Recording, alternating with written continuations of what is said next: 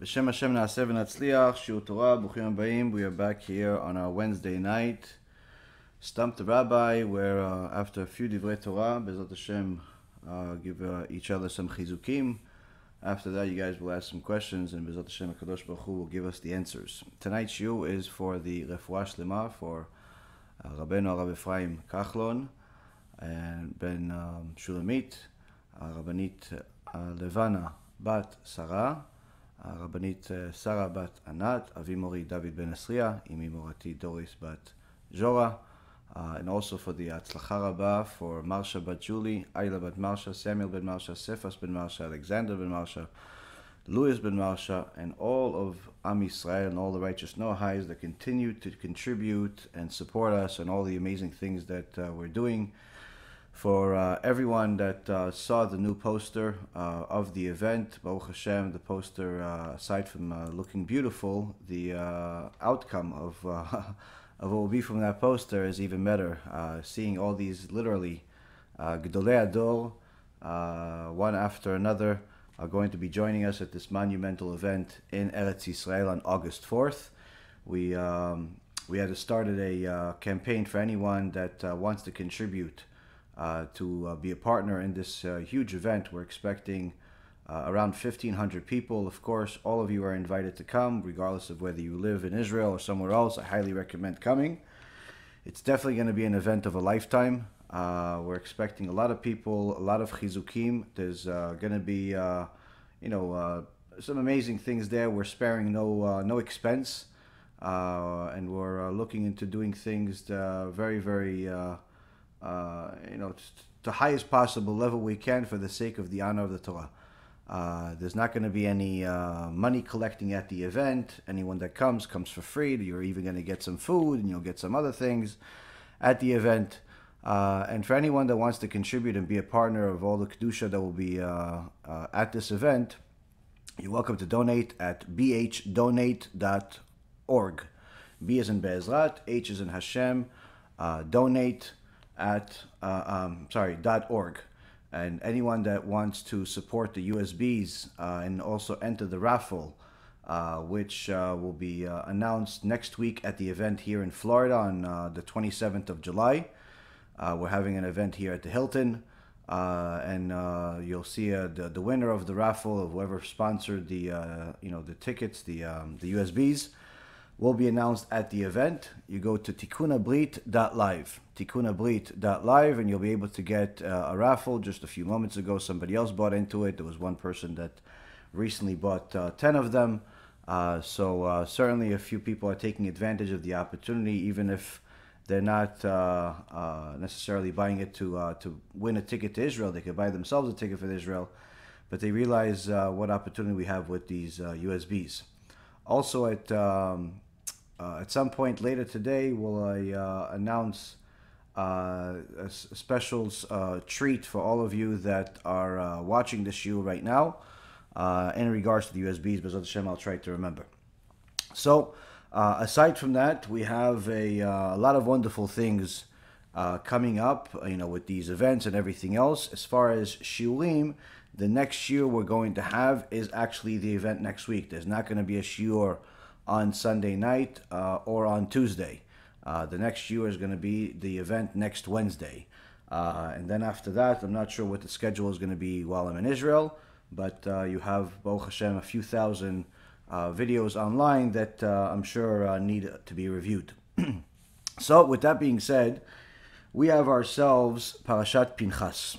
Parashat Pinchas, there's really no end to the amount of Torah that you can learn from Parashat Pinchas, whether it's the mitzvah of being zealous for Hashem, and really zealous for the right reason versus the wrong reason, because we learned that Pinchas ben Elazar ben Aaron HaKohen, he did something that was exceptional, because if Hashem had to check his heart to see if what he was doing was really for the sake of Hashem or for the sake of his anger, for the sake of something else, for the sake of his ego, Because had he killed Zimri and Cosby purely out of frustration or jealousy or any other reason other than for the sake of the honor of Hashem, then it would have actually been considered murder. That's a sin.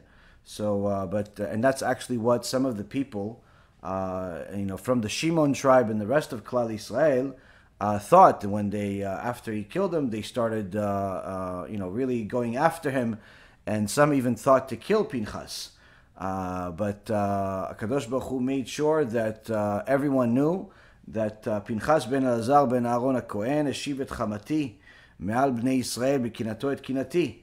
That Pinchas ben Elazar ben Aaron HaKohen, he turned back the wrath of HaKadosh Baruch Hu that was upon Am Yisrael when he zealously avenged Hashem's vengeance. So HaKadosh Baruch Hu did not count this as a sinful murder, but rather the exact polar opposite, where this was the greatest mitzvah that anyone could ever do, because at that moment the right to exist was taken away from Am Yisrael, chas v'shalom. But that's actually what happened. They made Hashem angry enough with their idolatry and immorality that they literally lost their right to exist. And if it wasn't for the act of Pinchas, we wouldn't be here. And quite frankly, neither would the world.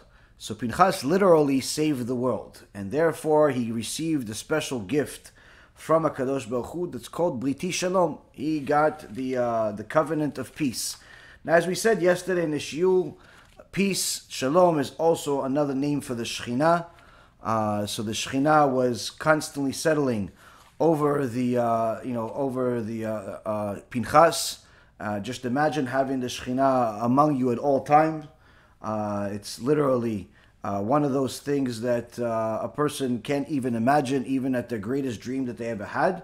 Pinchas also became a Kohen Gadol, and when he actually, later on in the Torah, when they go to battle against Midian, it's at the same time that Bil'am HaRasha also comes to collect his money from Balak for his winning strategy of causing Am Yisrael to sin and therefore 24,000 of them to die. And Pinchas ben Elazar ben Aaron HaKohen is tasked with the very important task of killing Bil'am. Now, Bil'am wasn't a regular person.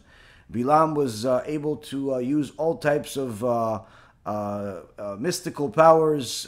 Some say from the powers of impurity, some say otherwise. But nonetheless, when Bil'am saw that Am Yisrael is coming to attack the Midianites, he tried to fly away. And Pinchas, there was a Kohen Gadol now that had the tzitz on his head, used the name of HaKadosh Baruch Hu, the Midrash says, and flew right after him and killed him in midair. Literally, like some of the Hollywood films tried to depict, was things that simply exist in the Torah. Now, when we talk about this Briti Shalom, the Shekhinah that's called Shalom, being upon Pinchas, the average person out there has no concept of what having the Shekhinah is. But if you tell them, would you like a peaceful life? There's really not a person on earth that would say no.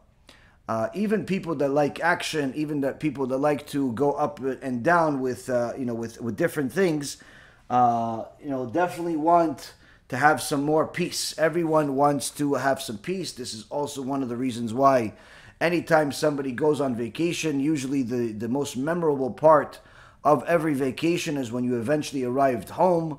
The most memorable part of people's days, or at least the part that they look forward each day, is to go home. Everybody, usually connects home with peace, and everybody wants to have a peace of mind, and if they have a lot of stress, they yearn for having a peaceful life. So, of course, we would all like to have this Briti Shalom.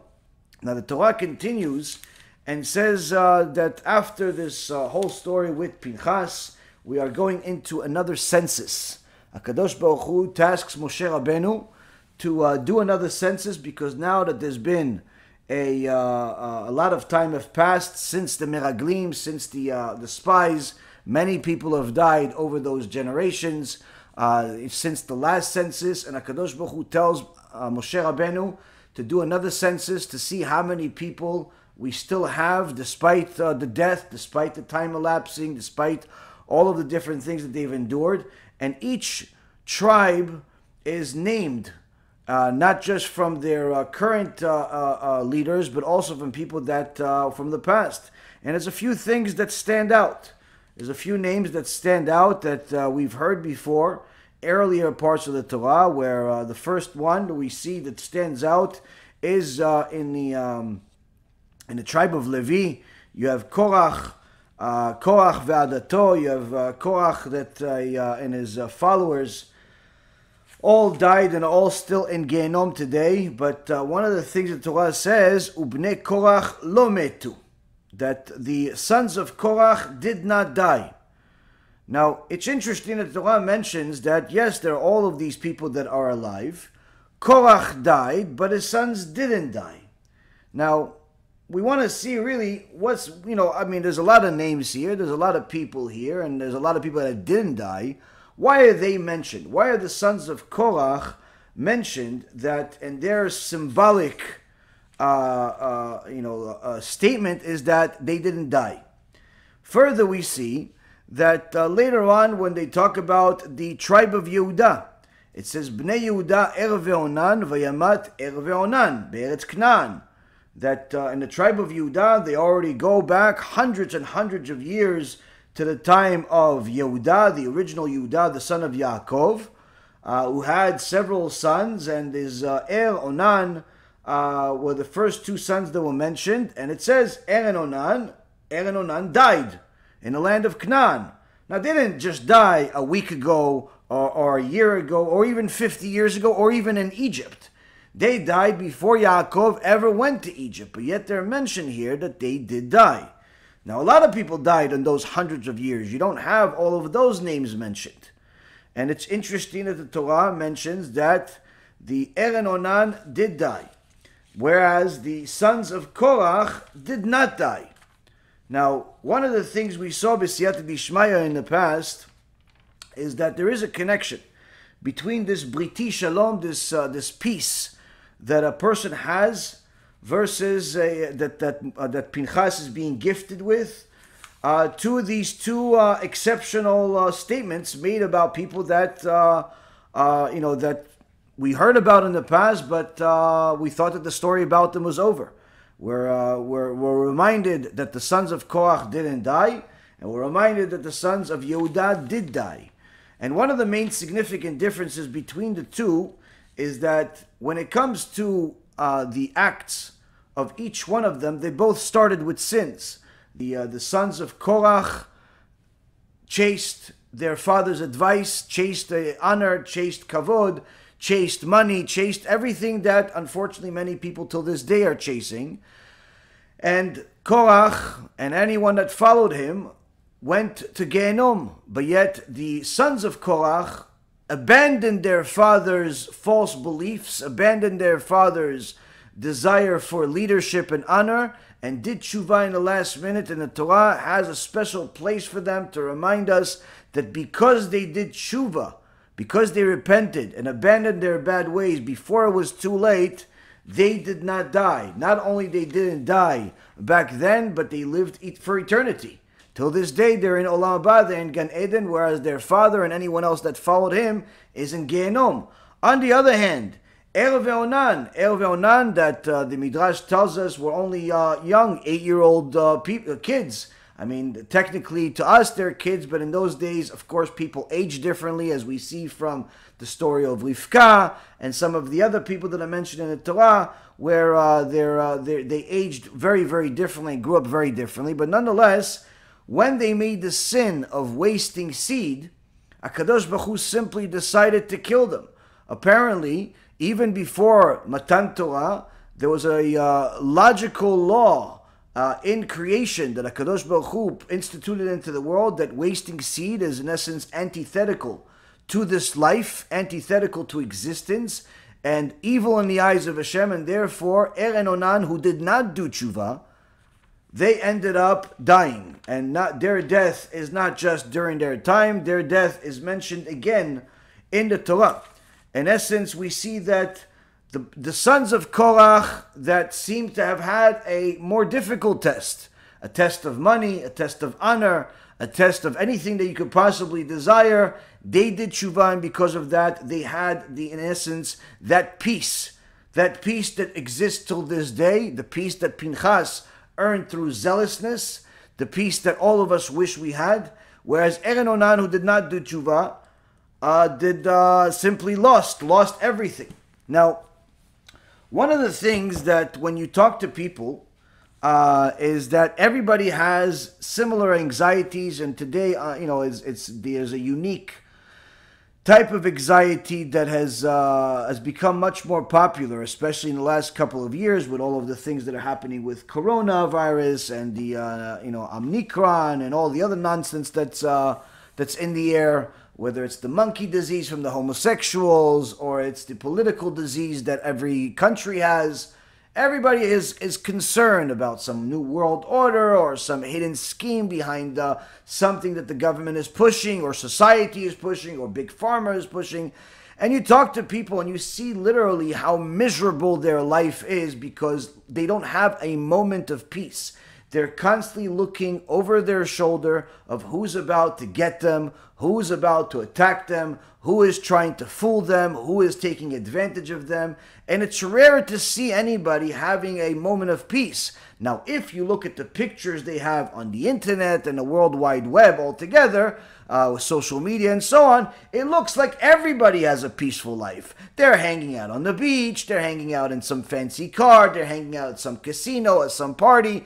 Everybody looks like they have peace and they have a good time, and they even have statements where they say that they're having a good time. But when people like myself talk to them, and then they start, crying to you, even though they only met you 37 seconds ago, about the misery that they call life, and how they're worried that they're going to be alone forever, or they're worried that they're going to be stuck in this relationship forever, or they're worried that they won't have money to eat, or they're worried that people are stealing the money that they have because they found that they have a lot of money, or they're worried that Big Pharma is trying to kill them, or they're worried that Big Pharma doesn't have a cure for them, or they're worried about the government, or they're worried about some other thing.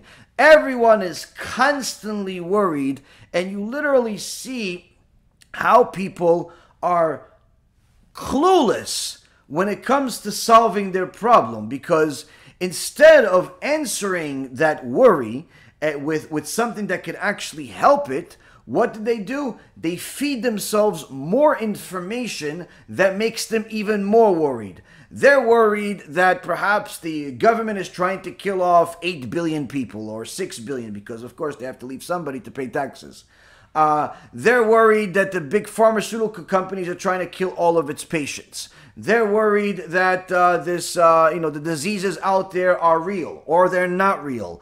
And instead of actually solving the problem of their anxiety, the reason behind their anxiety, which we'll get to in a second, what do? They spend an exorbitant amount of time learning more about what they're worried about, as if it's going to do anything, as if you becoming an expert about the virus or the antivirus or the Norton and the McAfee virus, and as if any of that is going to help you, as if watching somebody, whether they be a rabbi or a medical expert, is going to help you in any way, shape, or form. In fact, all it does is create more worry, more anxiety, more conspiracy, and whether the conspiracy is not really a conspiracy or it's real, and whether there's a new world order or is an old world order, none of that is actually going to solve anybody's problems. And the fact is, it's actually going to create additional anxiety and additional distance from God, because the more worried you are about man,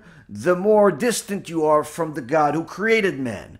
And therefore, when you talk to people, you can't help yourself but feel bad for them that they're on the road of Er and Onan and not the road of Pinchas or Bnei Korach that arrived at peace. What's the difference between the two? Er and Onan went after whatever they thought made sense. They thought that, they should protect beauty for beauty's sake. And if they want to reproduce, then simply get some side gig for that. Get something else for that. But beauty has to be the top priority in life. In today's world, beauty, materialism, money, and so on. Now, so chasing all of that means that you're also protecting what you have or chasing the dream that may never arrive. And what ends up happening with people like that is they're literally chasing their tail without realizing it's actually their tail. And they live a life that never ends as far as their anxiety until it's too late. When they realize that all of their anxieties were for nothing. In fact, most of their anxiety was self-inflicted. Most of their problems were self-inflicted, and they were not even close to a road of success. On the other hand, when people are actually chasing peace, the first thing they do is realize that staying on their current road is certainly not going to get them to peace. But getting to the one that owns peace, getting to the one that creates peace, getting to the one and only that has peace is the road to peace. And thereby lies the wisdom that a person needs to acquire in order to achieve peace. Now, if you ask the average person, would you like wisdom? The average person would usually say yes. Unfortunately, the average person is not really going to know what wisdom is. They'll think that wisdom is something that maybe you get with age. Even though there are many stupid people that are not wise, even at 80 years old. And the Gemara says that people that do not know Torah and they're amei aratzot, they're ignoramuses, they become more foolish as they get older, not wiser. Whereas Talmidei Chachamim, the Torah scholars, actually get more sharp and more wise over time. So in fact, waiting for that wisdom to arrive just because you aged is simply a fool's errand. On the other hand, people that are looking into the Torah and say, well, there's wisdom there. There's enough wisdom there to make it last for the last few thousand years and outsell every other wisdom that ever existed. And quite frankly, any wisdom out there that has any bit of truth in it already exists in the Torah. So when a person looks into the Torah and you tell them, do you want some wisdom? They'll tell you yes, but they won't really have much of an idea of how to acquire it. One of the things that people assume is that you need to have a very good memory in order to acquire wisdom. Now, although having a good memory is a very good thing, and people always ask me, well, how did you go from this to that? And I have some people that ask me strange questions and quite frankly make me very uncomfortable to answer some of these questions because they think I'm a whole lot more than what I really am. But in their eyes, I'm very smart, and I'm very this, and I'm very that, and quite frankly, if you actually ever met real Torah scholars that I know, you'd realize that I could only be, in hopes, dust under their feet. But we aspire, we try, we learn, we do whatever we can to acquire wisdom. At the very least, we know we're on the right path. We're not deluding ourselves. At the same token, when I look at other people that perhaps 8, 10, 15 years ago, 10, 20 years ago, were in the same place that I was. I look at them today, and not only are they still in the same place that I was, they're actually in a worse place today as they deteriorated over the last 15 or 20 years. So you arrived at a certain level of peace, a certain level of wisdom, a certain level of knowledge. You have a certain understanding of how the world operates, and you're not nervous about, quite frankly, anything, while they're more nervous than ever before, even though they have more possessions. They're more stressed out, they're more alone, they're more sick, they're more everything negative, but nothing really has changed for them in a negative way. I mean, they've acquired the possessions that they wanted, or at the very least, much more than what they used to have. They acquired a lot of the different things that they wanted, but yet their life deteriorated. So if you look at the argument of if I get rich and I get my stuff, then I'll be happy, and you live long enough to see all of those people that chase it arrive at what they wanted, you'll actually be very disappointed that despite them reaching their goals, happiness is nowhere near. Now, when it comes to wisdom, those that do acquire wisdom, you'll see that as they acquire more and more wisdom, they actually do become happier. And in fact, one of the things that is important for a person to know is that although having a good memory is very good, it's not necessarily within your control as much as you think it is. And quite frankly, it's not necessarily as critical as people think. Now, Rav Ephraim Sheikhye brought in his Achtov L'Yisrael, Perek Aleph, which he published something around maybe 15 or so, almost 20 years ago.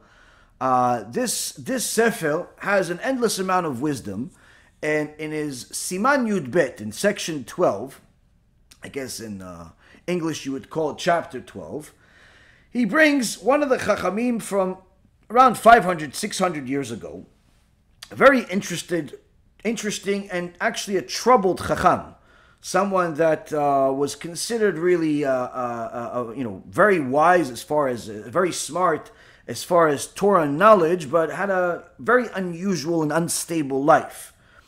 He was one of the Chachamim in Italy, and his name was Arav Yehuda di Modena. And in his Sefer Leva Aryeh, the heart of the lion, in Perek Aleph, in the first chapter, he writes that there is no man, according to him, out there that is either a scholar or a merchant that does not desire to have better memory, and in fact have very strong memory, very good memory, because one that has very good memory, Rabbi Ephraim writes in his, quotes him, it helps him in all of his tasks, it helps him, protects him from danger, it's extremely helpful, and everyone needs it, whether for their learning or for their business, in every issue, and everyone out there is chasing it and looking for it, as if it's a endless well, whether he is a posek or he's a darshan, a lecturer. Especially those types of people, the need for a strong memory is even more necessary, because it will help them to have an easier time arriving at the right conclusion, rather than being needing to read the same thing 100 times, like the sages told us that if you want to remember something, read it 100 times.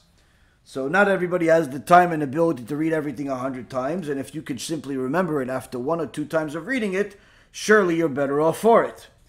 Now he says that it's having this great memory is something that will help you in your Torah studies, will help you in your profession.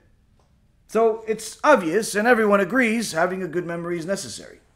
But if we look into the Gemara, in Masechet Megillah, page 6b,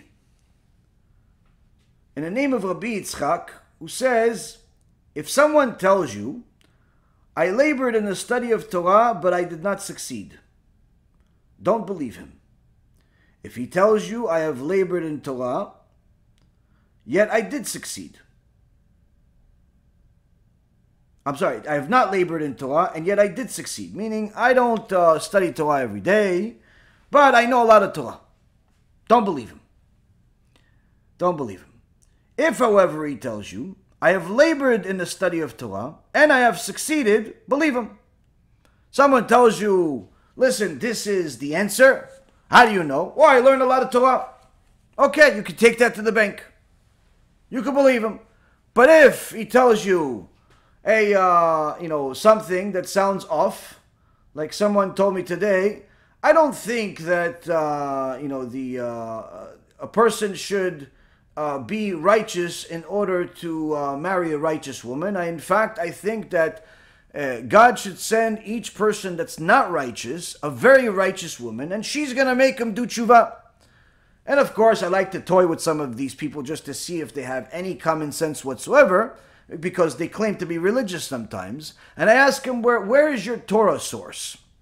Where is your Torah source that says that God should give a person a righteous woman, even though he's not righteous? And he says, well, it says, and I think in a Gemara somewhere, that any woman is a woman that will fall for lust, and therefore, that's how I arrive at my conclusion.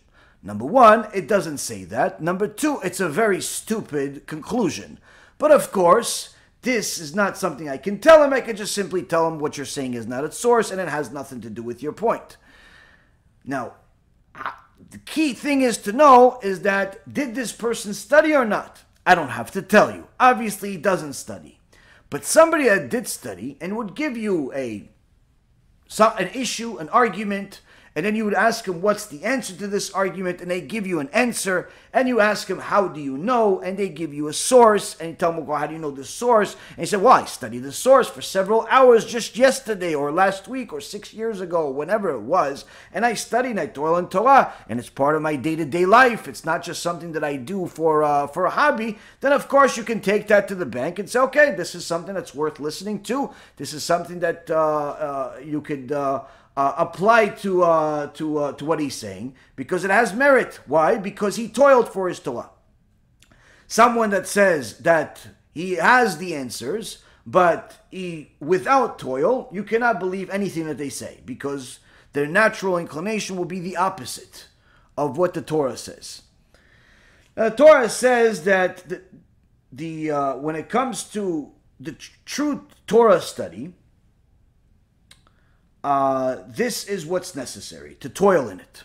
On the other hand, when it comes to business, the very same Gemara says, business, it doesn't matter how much you toil.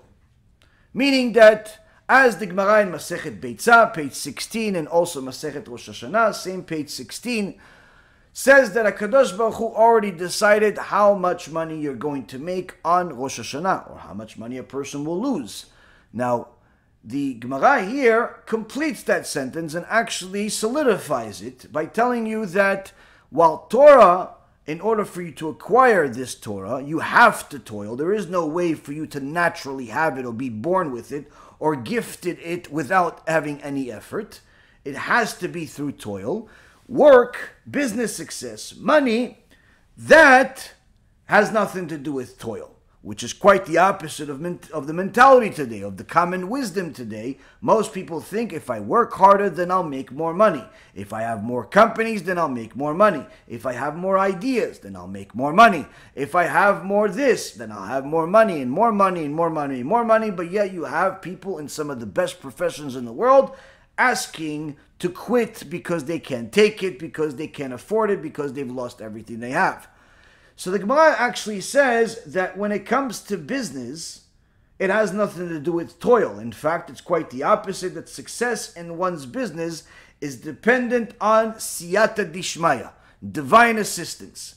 In so many words, HaKadosh Baruch Hu is going to decide how much you're going to make, regardless of how many hours you spend working. Whether you work 4 hours a day or 40, it doesn't really make much of a difference. The key is to know that HaKadosh Baruch Hu is the only one that can decide how much that toil is going to yield you. Now, lastly, the Gemara says that even with Torah study, there is a siyata dishmaya needed. What is this siyata dishmaya needed for Torah study? Good memory. Good memory, the very same one that the Chacham from Italy said is something that everybody lusts for, everybody wants, whether they are Torah scholars or otherwise. Good memory is something that, in Torah, is something that requires siyata dishmaya. If somebody there's obviously certain people that are born with certain amount of memory, but it's not necessarily always used for Torah. For that to be applied to Torah requires divine assistance. Now, you see that there are many people with a good memory and a good head on their shoulders, but all they can remember is, telephone numbers and screen names and salary caps. So, even with Torah study, the Gemara says this was not said in regards to understanding, but rather with regards to retaining one's learning. One's success is dependent on siyata dishmaya.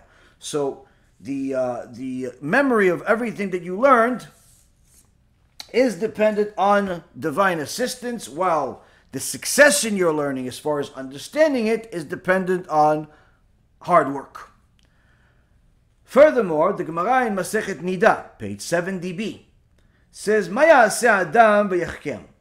what should a person do in order to become a Torah scholar? Rabbi Yehoshua says,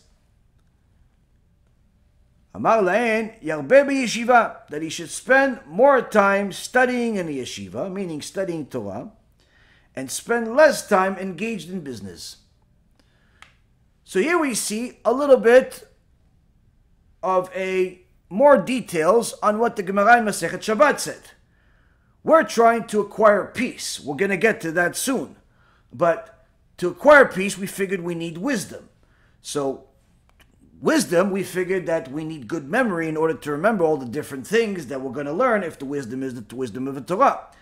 The Gemara already told us that yes, you need to learn Torah, and it's all based on your effort, but as far as remembering everything, you need divine assistance. Fine. Now, where the Gemara is telling us a little bit more. It's telling us that if you actually want to be a Torah scholar, you want to know a lot of Torah, not only should you spend more time studying Torah, but you actually have to spend less time engaged in business. It's not saying don't work, it's simply saying less time in business. Now, the Chachamim came to Rabbi Yehoshua, the Chachamim from Alexandria, said, Arbe asuken velo ilaim, that many people have done that, where they learned a lot more, they spent more time in yeshiva, and yet it didn't help them. So Rabbi Yehoshua says they should plead for mercy from him who wisdom belongs to. As it says in Proverbs chapter 2 verse 6, for Hashem grants wisdom, from his mouth come knowledge and understanding. So already here we see that, wait a minute, you told me initially that the wisdom is going to come from me toiling in Torah, and memory is going to come from divine assistance. Now you're telling me that wisdom is going to come from not just toiling, that also is divine assistance. So which one is it? Is it divine assistance or is it toiling? Rabbi Yehoshua clarifies. He says, Rabbi Chia clarifies, he says that this is an example of how to explain all of this.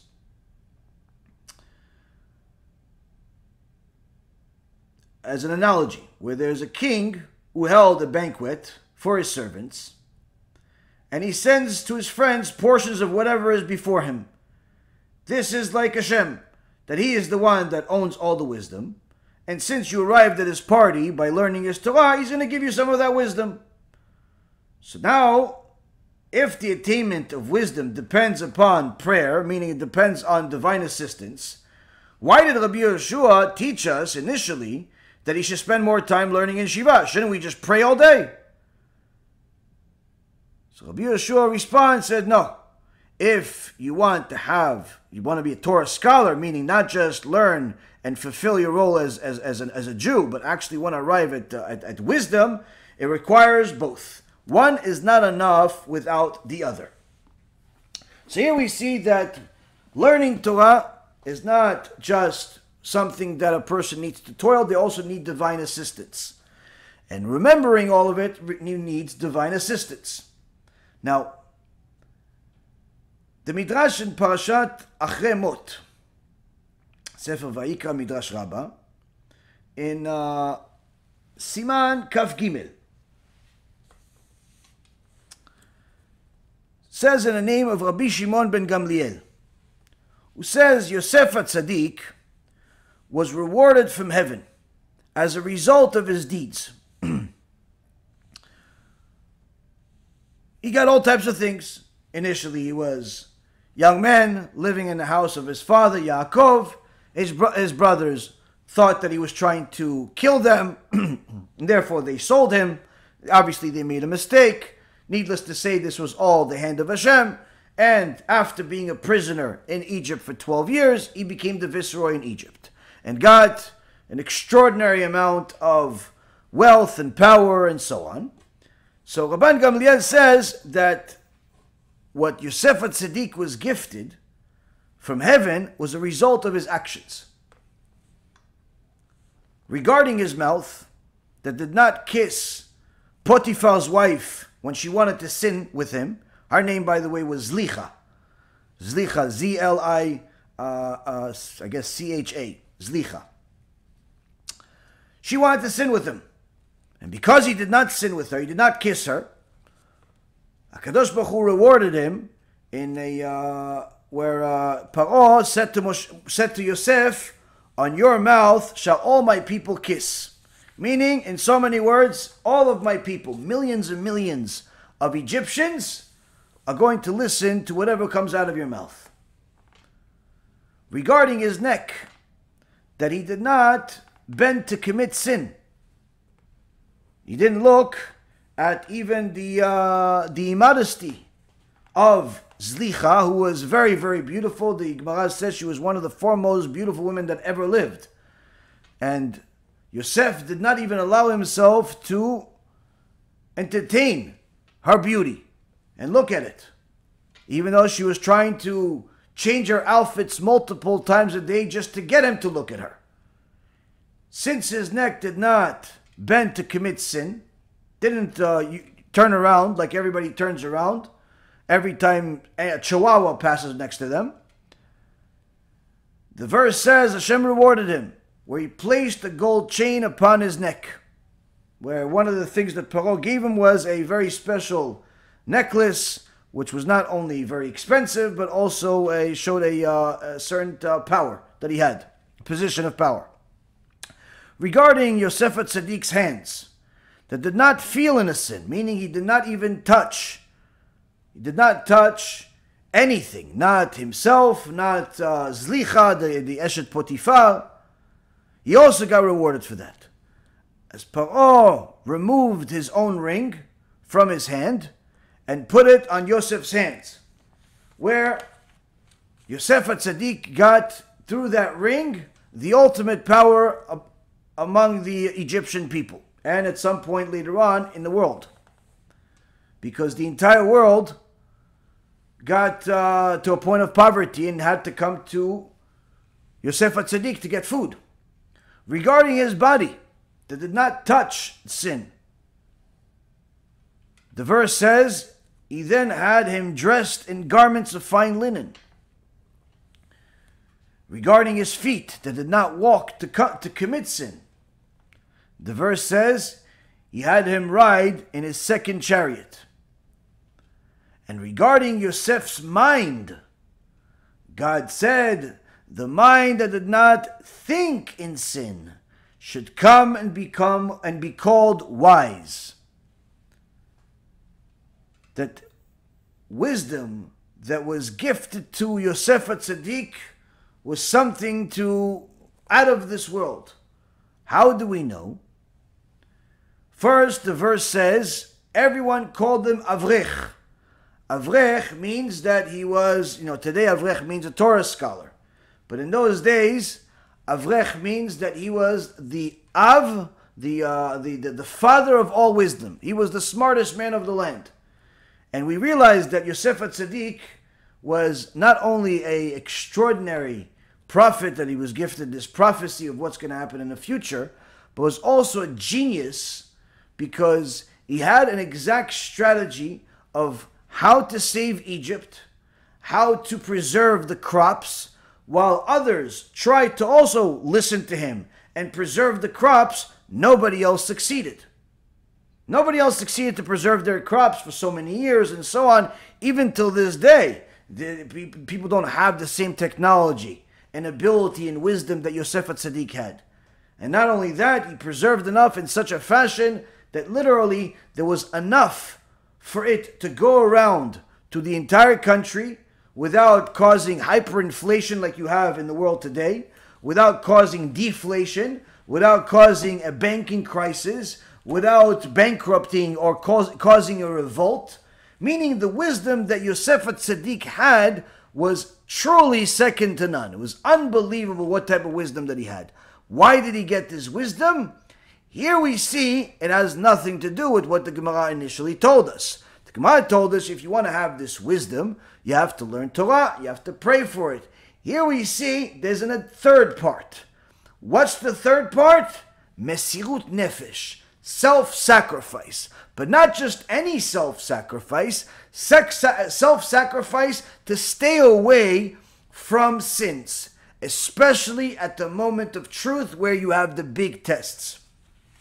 Now, do we have this as just maybe as an exception, or is this actually paskin la'alacha? Says the Rambam in Ilchot Isurei Be'ah, in chapter 22, the last halacha, halacha number 21, where it says, a person should distance himself from levity, intoxication, flirtation, for they are great precipitators and steps leading to forbidden relations. A man should not live without a wife, for having a wife leads to great purity. This has to do with our other series about Jewish intimacy. The Rambam apparently says the same thing, where you can achieve the highest level of purity through that relation with man and his wife. And then the Rambam continues and elaborates on something extraordinary. And he says the following: our sages gave even greater advice, saying, a person should always turn himself and his thoughts to the words of Torah and expand his knowledge in wisdom, for the thoughts of forbidden relations grow strong solely in the heart which is empty of wisdom. As Shlomo HaMelech said in Proverbs chapter 5 verse 19, it is a beloved hind, a rousing favor. Her breast will satisfy you at all times. You shall be obsessed with her love.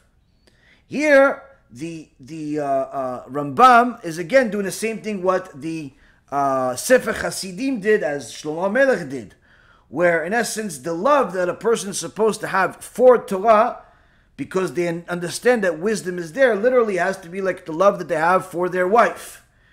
Because if a person understood what gift the Torah gives them, just without even talking about heaven and going and having a wonderful kids, but simply what it gives you individually, literally a person would love the Torah more than he loves anything else in the world. How so? Every man that wants to be loyal to his wife, wants to have a good family, wants to have kids that have a father and someone to look up to, and not somebody that's some womanizer at the age of 60, is looking for stability. And one of the main things that causes one to have stability is when there is a healthy relationship between him and his wife. Now, it's impossible to have a healthy relationship with your wife if your mind is constantly thinking about other women. In fact, it's impossible for you to have a healthy relationship with your wife, even if your wife doesn't know that you're thinking about other women, and you call her beautiful and you say, I love you, baby, but in reality you're thinking about other women, you're still not going to have shlom bayit. Why? Because although her body may not know that you are cheating on her with your mind, even during the times that you're intimate, her neshama does know. And in fact, those desires that a person has for other women is only going to grow so long as they don't replace it with Torah. So the Rambam says that if you want to have the ability to not only reach the ultimate purity in relations between you and your wife, but also you want to have a head that is absent of immorality, doesn't have immorality in it, doesn't think about that garbage, doesn't want to have anything to do with it. Of course, the Yetzer Hara will attack at all types of times, but you can easily kick that Yetzer Hara out without that much effort. How do you do it? Have a lot of Torah in your mind, because that immorality is only going to enter your mind if there's room that is created because of a lack of Torah learning. So now a person already sees that, wait, that toil for Torah is not just in order for me to acquire wisdom. It's not in order for me just to get the merit to have a good memory and to pray for it, but actually that toil for Torah could actually allow me to no longer think of sins, no longer think of things that cause shlom bayit problems, no longer think of things that are causing me to remain single, no longer causing me to waste seed. And in fact, Even if a person says, yes, but Rabbi, I don't waste seed anymore, but it still comes out at night when I go to sleep. Well, guess what? That's not by itself. It's not coming out by itself when you're sleeping just because God wants to pick on you. That's usually also your doing.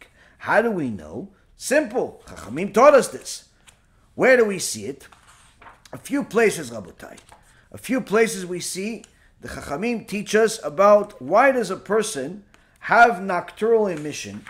Now, of course, if a person is doing tshuva, is protecting their eyes, is not looking at anything forbidden, and they're still having these nocturnal emissions while they sleep, this is simply the outcome of your past, which if you continue staying strong and continue adding more and more Torah to your life, this will eventually end too. But a person that's still looking at anything that walks, or even just sometimes looks at things that are forbidden, and still thinks that it's okay to sin once in a while, not all the time, but just once in a while, surely they should expect the nocturnal emissions to continue, and in fact, none of the blessing that they want to ever arrive. Why? Say the Chachamim in a sefer called Torah of the Magid, in page 181. And he says the following, that the thoughts of sin, the thoughts of immorality, you think about things that are forbidden to you. This, by the way, also applies to women. You think about another man that is not your husband. You think about whatever you think about that's forbidden to you.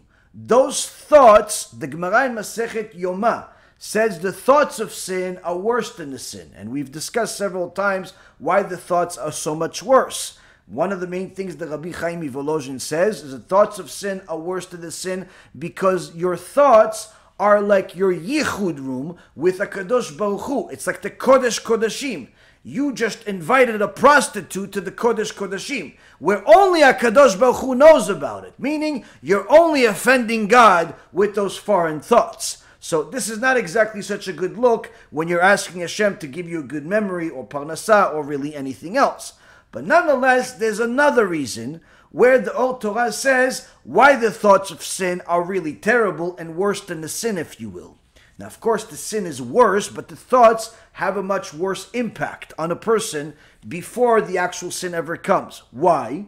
The thoughts of sin create a klipa souls, meaning the thoughts themselves actually create a soul of a klipa, soul of something that wants to harm you. This soul that's created through that thought searches for a body to enter. And therefore, when that person thinks of forbidden matters, these souls visit that person at night and cause them to have a nocturnal emission, which they can then use as bodies for their souls. In so many words, when a person allows themselves to look at anything that's forbidden, whether it's on the screen or in real life or a combination thereof or whatever it is, they're creating a problem for themselves. What are they creating a problem? They may not see the problem, but later that night or later that week, they will see that problem. And say, yeah, but I didn't mean it. No, you didn't mean it then. You meant it before. Now, of course, everyone knows that those types of things obviously have not such a good impact on a person's tshuva and not such a good impact on a person's life, because when a seed comes out of a man's body, so does his parnasah, so does his mazal. Motzi zera levatala is the acronym for mazal, fortune. Wasting seed is also, says the Igrot Moshe in Even HaEzel, wasting seed equally applies to women. And those that do so increase the mazikim, the evil spirits, and the klipot. This is actually in Shar Kavanot, in Yandrush. And Rav Moshe Feinstein says it's forbidden, according to halacha, for women to waste seed, if you will, to do whatever they're doing on their own, on the prohibition against entertaining forbidden thoughts. So here we see that the Ramban said those forbidden thoughts are simply going to kick out any wisdom that wants to enter.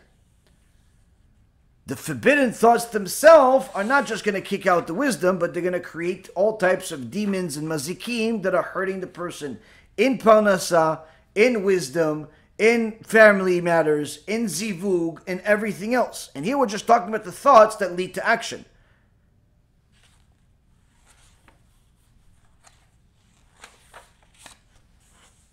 The Chida says in his sefer called Avodat HaKodesh, Tziporen Shamir, Siman Tet. The tikkun for wasting seed, for Pgam Brit, is to make other people do tshuva, specifically for wasting seed. Because just like someone wasted the seed, which is the sparks of holiness, the sparks of Kedusha, that HaKadosh Baruch Hu gave them, whether they did it intentionally or otherwise, still it was wasted. You wasted sparks of Kedusha. By helping other people do tshuva, he will now be able to collect them and connect them to the source. Meaning that a person that made all types of mistakes in their life can now gain back that mistake if he or she helps other people do tshuva for this specific issue. Now, of course, most people do not have the ability or the knowledge to help people do tshuva, hence the reason why we print out all of these CDs and USBs and have all these movies and these shurim and so on, because you could simply press share or press donate or press something in order to let us do the job for you. But in so many words, a person that is trying to acquire this wisdom, which will eventually get him to this peace that he wants, the first and foremost that he realizes is that don't ruin it. Before you even try to acquire it, don't ruin it. Because even if a person learns all day, but they continue looking at immoral things, they continue looking at immodest things, they continue to operate like an immodest person, whatever they're learning is not giving them any more wisdom or any more merits, but in fact it's giving more merits and more power to the other side, the sitra achra. Now,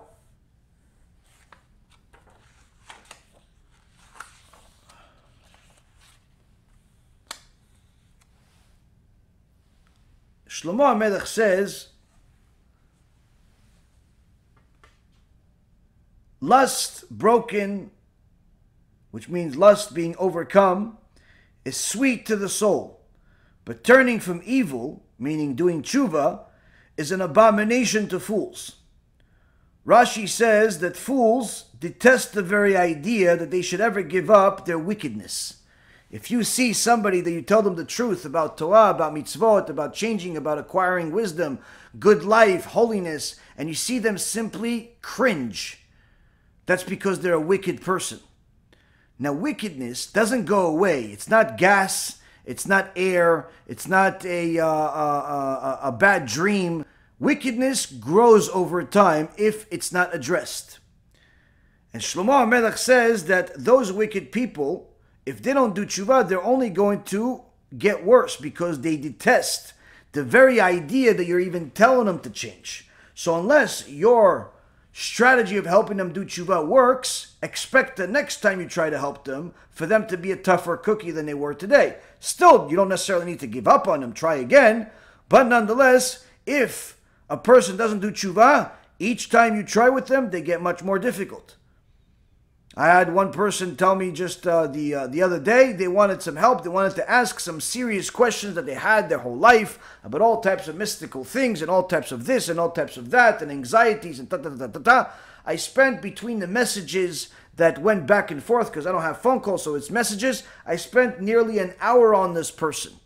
Literally nearly an hour on this person, and given them messages and so on, and all types of answers. And Baruch Hashem, I addressed every single one of their questions, only to get the eventual message, which is, I don't know, I just don't jive with you. It's I think that what you're saying is toxic. I'll pray for you. This person doesn't even keep kashrut. This person walks around like literally there's no difference between their outfit and a cow. Both are wearing just as much clothes. But they want to pray for me because I'm the one that's toxic, even though I spent an hour of my life addressing every question that they have for free. Why? because the answers require a person to change. Even if you don't tell them directly, the answers do that. And if a person is so glued and literally cleaves to the wickedness of their actions, the thought of changing literally repels them. Now, you don't give up on such a person. If they come back, the door is still open, even though you insulted, even though you're nasty, even though you're mean, because I know it's not you. It's not the you that HaKadosh Baruch Hu created. It's the you that you created. The you that HaKadosh Baruch Hu created is beautiful and wonderful and amazing and righteous and all the greatest things that HaKadosh Baruch Hu wants. It's just that all of those sins and foreign thoughts and horrible behavior that you added to your life literally make you look like, you know, what those people pick up in the streets after their dogs relieve themselves. That's unfortunately what you did to your soul, so I can't be mad at you for it. I used to be the same thing. I'm trying very hard not to be. So you have to really think about helping people, but at the same time, you're helping yourself. Why? Because you have to know at all times that the person you're helping is not the person you're helping. The person you're helping is the future, is that wonderful person. That person that will thank you for the rest of their life. That person that will raise a beautiful family full of righteous people. That person that will do all the wonderful things in the world. The person that you're helping, though, at the same time, is really nasty, ungrateful, and a whole lot of other things. But it's not really that person. Because that person is the person that hates Torah, hates Musar, hates righteousness. Because that's the stuff that tells them they have to be the other person. And they don't really know how good it feels to be the real version of them. Says the Gaon Mivilna, a person that attains this righteousness, this good, can do so by nullifying his own will that is constantly yearning for lust. By nullifying that will and replacing it with the will of God, that person could literally get to the highest possible levels of holiness. So no matter what a person has done in their life, they can eventually arrive at a very high level of holiness and thereby wisdom and, needless to say, the peace that we started talking about. Now, of course, when they're studying Torah, they have to know that sometimes you need a partner. Sometimes you need somebody to help you because you don't know what you don't know. Sometimes having a partner is the worst thing you could ever do for yourself. Why? Because you need to learn with people that are better than you. If you learn with your friends that are in the same place as you, sometimes it makes matters worse. In fact, if you even learn from someone that calls themselves a teacher, whether it be a rabbi or otherwise, that does not by default make them better than you. Why? Because if you are learning in order to improve yourself, in order to improve your holiness, in order to improve your connection to Hashem, but your teacher is an arrogant person, whether they're a rabbi, rabbanit, or not, you're never going to arrive at your conclusion. In fact, you will actually get worse over time. How do I know? Well, the Gemara in Masechet Moed Katan, page 17b, says so, but also the Sefer Hasidim, my new favorite Sefer, says the following. In a section, in the first chapter, under the question that the Sefer Hasidim answered 800 years ago, should one study alone or with a partner? The Chacham says, sometimes a student is better off studying by himself than with a partner. As we say in the Proverbs, chapter 5, verse 17, your well springs will be yours alone, others having no part with you. Then again, another student will be more successful if he studies with a partner or under a teacher. So when is studying on one's own preferable than studying with a teacher? If a student has a teacher or a study partner who is arrogant and who will not concede his errors, or is a teacher who is short-tempered, and the student is afraid of being punished if he does not know the answer to a question, or the teacher is unqualified because he has bad character traits, because he is not modest, because he is selfish, because he is somebody that has bad midot. In all of these cases, the person is better off studying alone. Otherwise, he might tend to flatter his teacher or study partner, and in every situation, he should bear in mind the passage in Proverbs chapter 23, verse 1, consider well who is before you. Many people have asked me question in the last several months about a certain teacher I'm not going to mention. That is a questionable teacher. Why questionable teacher? Doesn't look like a teacher. Looks more like somebody that came out of some movie. Looks like somebody that looks like they should be in some runway show. They don't look anything like a teacher, but nonetheless, they're a person that is teaching in the name of big rabbis and so on and so forth. And they ask me, listen, should I continue studying with this person because they're becoming more and more popular? What do you think? I said to them, in each and every single one of them, by you asking me the question, that means you already know the answer. No one asks, should I study from a really good rabbi? No one asks, should I continue studying with someone that's righteous? The only time people ask those types of questions is when something is wrong and even the average person can see it. If your teacher looks like one of the chachamim, one of the tzaddikim, one of the people that's part of our tradition for the last several thousand years and acts like them, surely you should study with them. But if your teacher looks more modern than you, if your teacher talks about materialism even more than you, if your teacher is more concerned about their looks even more than you, if your teacher literally is just somebody that looks nothing like any of the sages and quite frankly doesn't really repeat any of their words, they quote more of the secular knowledge than they do the Torah knowledge, and in fact the secular knowledge is the dominant force in most of the lectures or the videos or whatever it is. What are you studying really? What wisdom are you studying? What are you getting out of this? And you see that this is not where it ends, because the lectures are usually the best version of the teacher. When those teachers do things privately, the private guidance, the private conversations, which, we merited to listen to some of these private guidances and messages and so on. Literally, you would think you're talking to a gangster, somebody that just came out of, some type of rated R film, full of cussing, full of filth, full of garbage, and you're still actually asking me, should you study with this teacher? Are you deaf or stupid? Which one is it? Because surely there shouldn't be a question. But here you see, the problem is this teacher tells me that I'm perfectly good and I don't really need to change the things that I don't want to change. I should change the things that I want to change. The things that will make me make more money, the things that will make me feel physically better. Well, what about being more righteous with Hashem? What about being more modest? What about being more holy? No, we didn't get to that yet. How long are you learning with this teacher? I don't know, 3 years? 3 years you haven't gone to holiness yet? When are you going to get there? After you died? So they do they'll teach over your body about Tuma and Kedusha? When are you going to get to holiness? When are you going to get to anything that's of actual Torah value? So you see, Rabotai, one of the greatest things that a person can see from the words of the Chachamim is they never fail. Their words are as solid as stone. Now, of course, at times a person will question a Chacham because they don't understand the Chacham.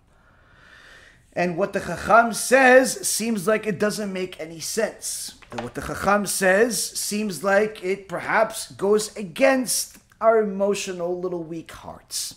I'll give you an example. Fantastic story, true story.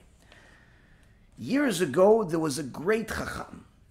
A Chacham that's still alive to this day through his Torah. His body went to Gan Eden with the rest of the tzaddikim.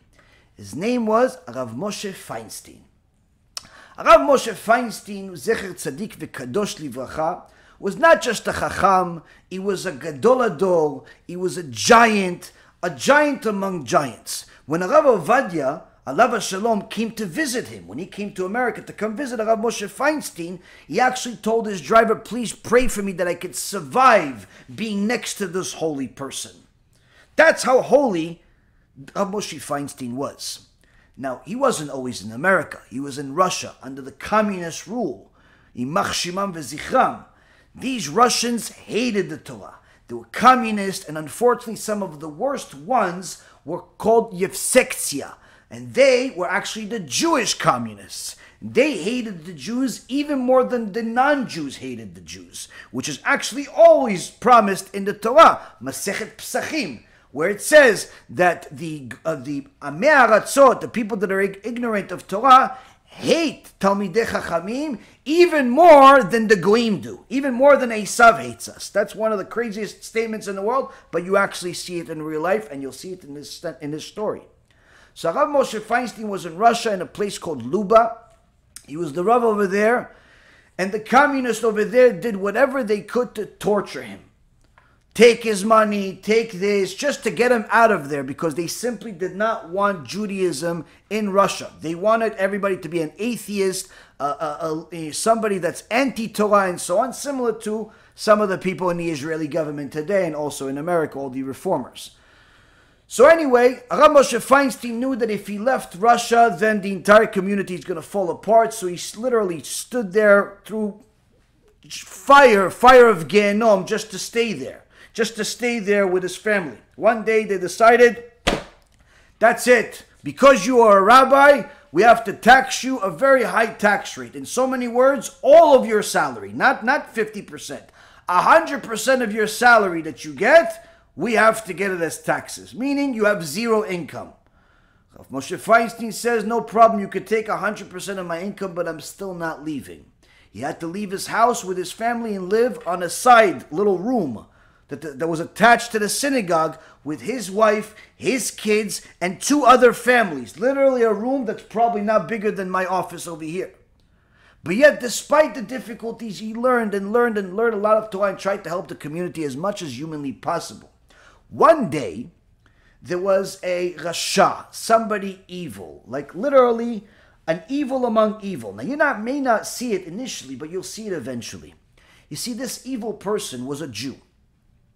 And he hated Jews. So much so that he made it his business to go tell the communists about any Jew in the Jewish community that had money that he didn't give the government, that had possessions that he didn't give the government. And he would tell on them, and that's how he made his life. That's how he made his living, being a rat, being a moiser. And many times, those Jews that were caught by the government would be murdered, would be killed by the government. And this wicked Rasha Merusha eventually got old and gray and sick, as it happens to many people. And he decided that he's dying, and therefore he should have a last will and testament. He called the Chevra Kadisha, the Jewish people, righteous people that bury all the Jewish people. And he said, listen, I'm dying, and I know that I did many bad things in my life, and of course the Jewish community is surely unhappy with me.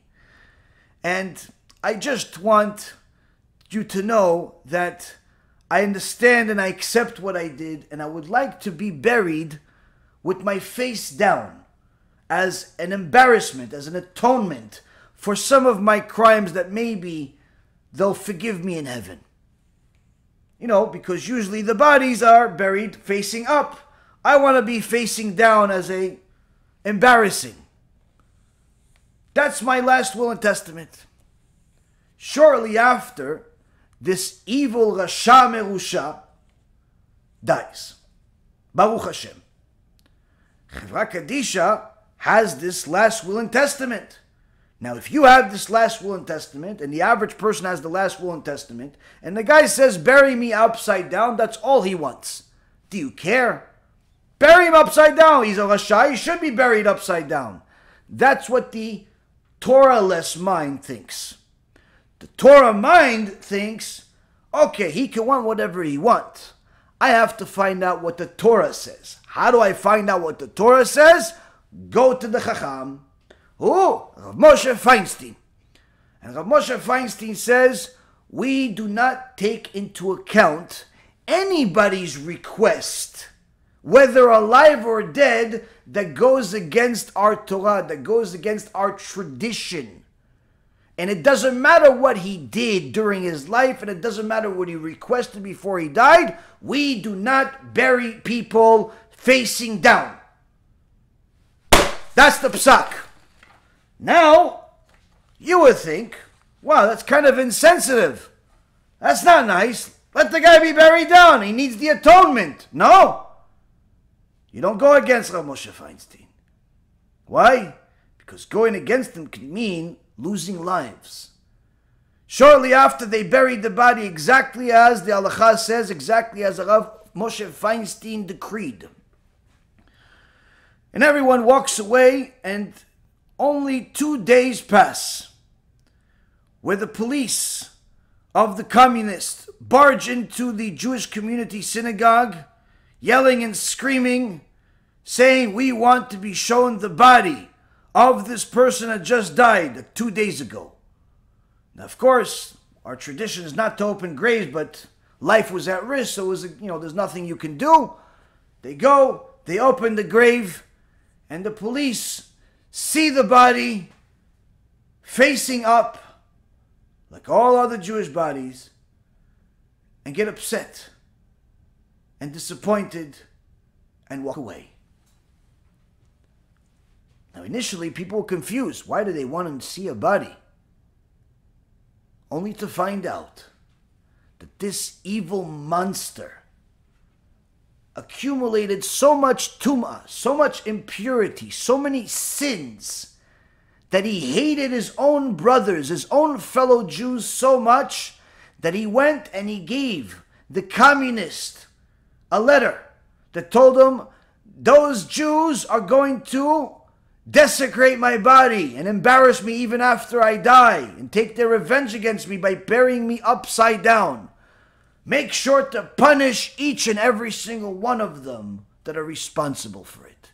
Meaning this monster was so horrible that he wanted to hurt the Jewish community even after he left this world. And only because the Jewish community listened to the pure neshama and genius mind of Torah, of Rav Moshe Feinstein, did they save their own lives. You see, Rabotai Karim, when a person sanctifies themselves, not only do they grow in wisdom, where they no longer have the worries of the day-to-day life because they know that Hashem runs the world. They no longer have the worries of who's out to get them because they know that Hashem runs the world. They have no worries about being alone or being this or being that because, again, they know Hashem runs the world. But better yet, when the people around them have difficulties, have issues, have all types of anxieties, they can be the first one to tell everybody, Hashem runs the world. Perhaps you should learn more with me than learning about New World Orders and conspiracy theories and reptilian men and all types of runway models that people that claim to know Torah, but they quote many Christian teachers instead, and all types of other mumbo-jumbo. Learn Torah, and you'll see the Kedusha and the wisdom, and needless to say, the peace we all would like to have. With that being said, I'm going to have a drink, and you guys can ask as many questions as you'd like.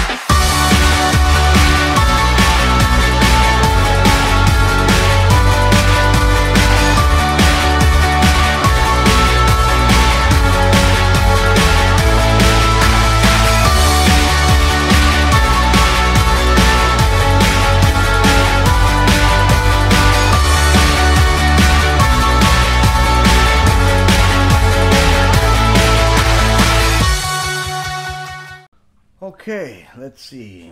First question I see is... No, it's not a question. Here we go. What can one do as a vessel to help fellow Jews for refuah shlema, getting married, shlom bayit, having children, and doing tshuva? The ultimate thing that a person can do is to help people is by helping them do tshuva. Now, the ultimate way to make yourself into a vessel to help people do tshuva, meaning that Hashem has to choose you, to use you as a vessel to help his kids come home. Because for you to help another child of Hashem to come back home to do tshuva means that Hashem is now in debt to you another 310 worlds in heaven. And also, if you do it on a regular basis, he has to give you special protection in this world against sins. Because it says, Kol ha-mezakeh et harabim en chet ba'al yado.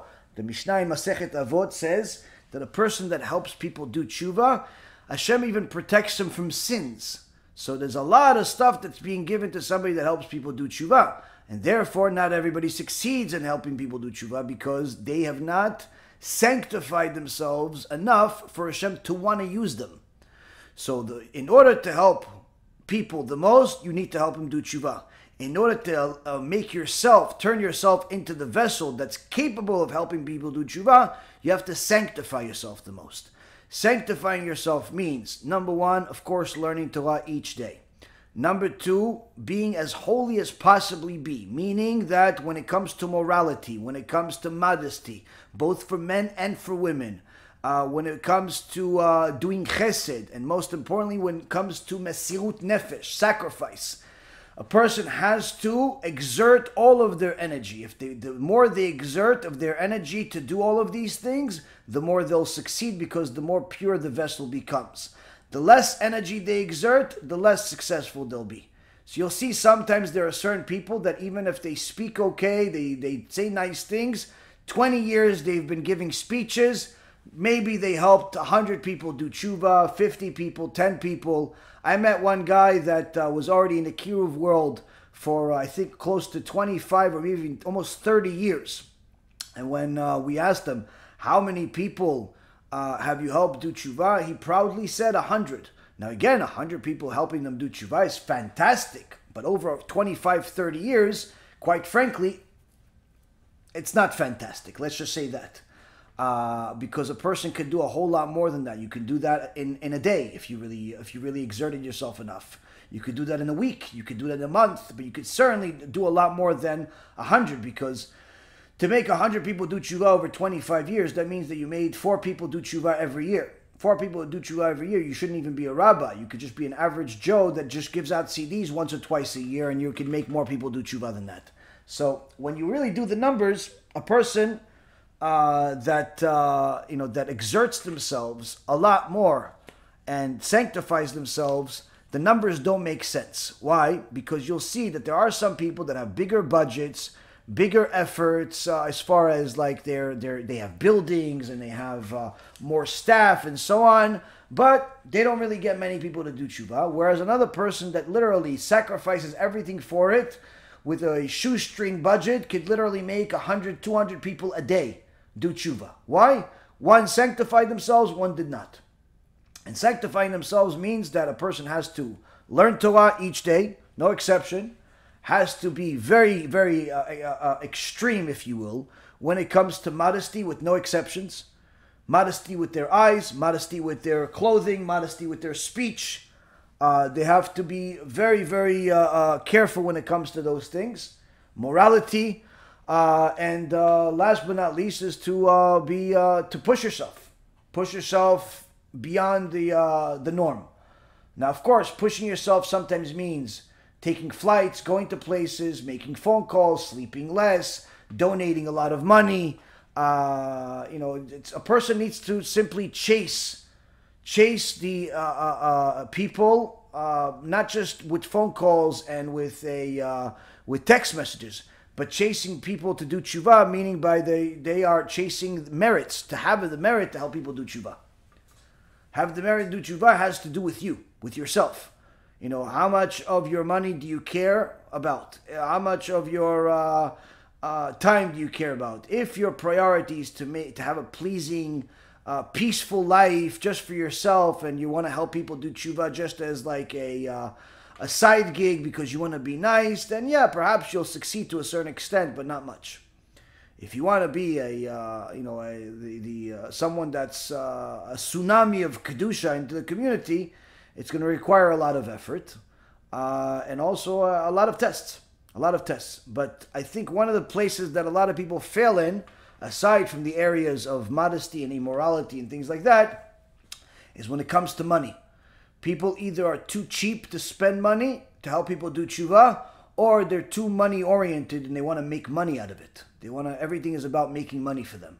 So if it's about money, if it's about making money, and then it's better off a person doesn't do it.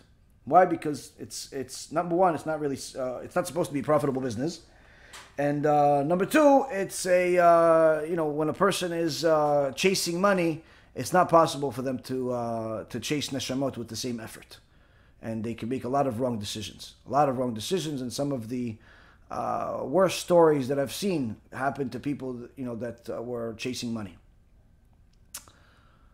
Next, I started reciting the person's name and saying a chapter of Tehillim. For example, my relative is 22, so I say Tehillim 23 for him.